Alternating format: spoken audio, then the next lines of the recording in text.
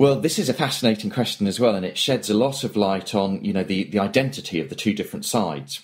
So if we deal with the name Cavalier first, that's an anglicised form of the Spanish word caballero, which means trooper or armed horseman. And it also tends to be associated with gentility in our period.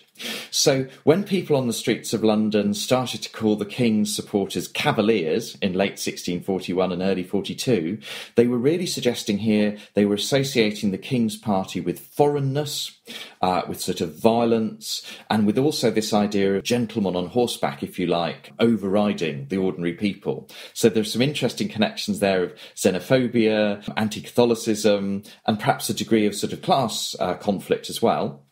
The term Roundhead, it's rather more disputed as to where this really comes from. It's a very interesting question. The answer you'll most often be given is that the Puritan apprentice boys of London, who were so prominent in supporting the parliamentary cause, they tended to have very short haircuts. They had sort of shaved heads, if you like, in today's parlance.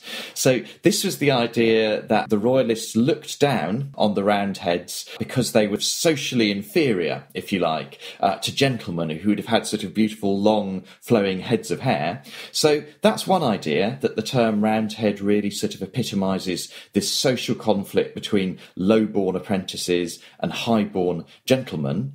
But there are other possible reasons as well. At this time, it was not customary, but occasionally those who were seditious and against the government would have their ears lopped off as a punishment. And some people have suggested that the term Roundhead is actually referring to these Puritan radicals who'd had their ears lopped off and thus had completely round heads. There are other sort of reasons that are put forward as well, but I think this idea of it being a sort of a slur against people for their sort of low-born social status is probably the most commonly accepted one.